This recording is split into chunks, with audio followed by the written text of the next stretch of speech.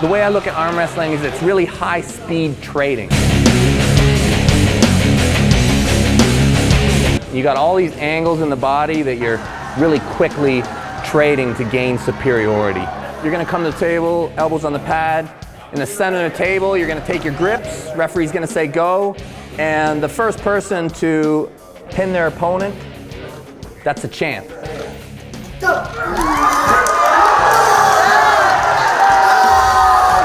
The two main styles of arm wrestling are outside styles where you're trying to bend the person's wrist back, and inside styles where you're trying to pin the opponent's arm. So much of the outside techniques is this angle right here, right? When you start the match, you want to drive your knuckles up.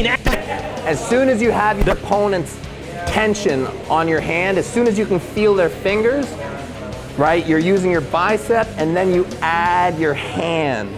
And while you bend your wrist, you're protecting your own pronation. So you are resisting their want to cup you in at the same time. So you drive up, cup your hand down, and resist them turning you in. And it looks like this. And that's called a top roll. And a hook technique is a little bit different. A hook technique is you're pulling the person down and bringing your shoulder forward like this. And once you have them curled in, then you have the ability to use so many of the muscles in your body to, you know, control them any direction you like.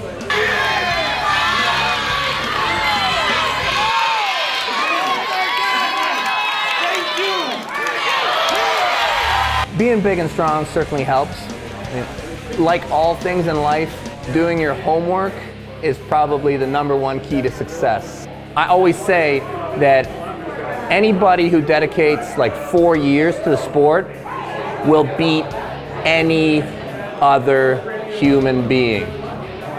Yeah, no matter their size, basically.